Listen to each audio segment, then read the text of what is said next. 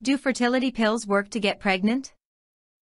Fertility drugs generally work like the natural hormones follicle-stimulating hormone, FSH, and luteinizing hormone, LH, to trigger ovulation.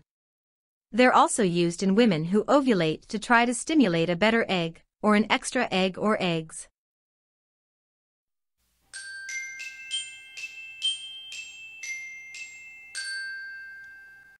How long does it take for fertility pills to work? You usually take the first pill on the 3rd, 4th, or 5th day after you start your period. You can expect to start ovulating about 7 days after you've taken the last dose. We'll see you in the next video. Bye, guys.